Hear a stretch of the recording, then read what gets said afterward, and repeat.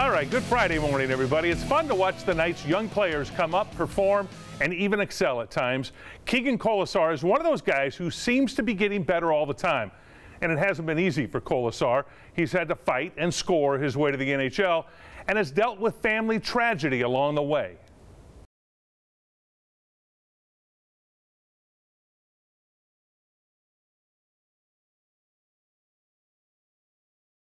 Kolesar celebrated his first NHL goal this year, but late last season, a different story. Tragedy hit when his father, a former baseball player with the Pirates, died of complications due to COVID. I think if you lose someone you love and you're so close with, you understand it yourself. So it's obviously hard. The team was so good to me, and I was able to be with my family in the last moments. So it's been a tough year for all of us, not just myself. My mom had to sacrifice so much. On the ice, Kolesar plays a very physical game. Yes, the Knights have a pretty good 1-2 punch with Kolesar and Ryan Reeves.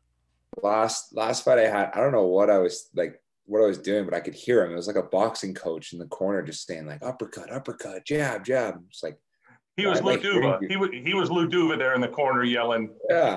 I was like, why can I hear you right now? Shouldn't I be focused on not getting hit in the face? But it was pretty funny. Yes, indeed. Keegan does not mind mixing it up out there. Knights are at home tonight against Arizona. I'm Ron Futrell, 8 Sports Now.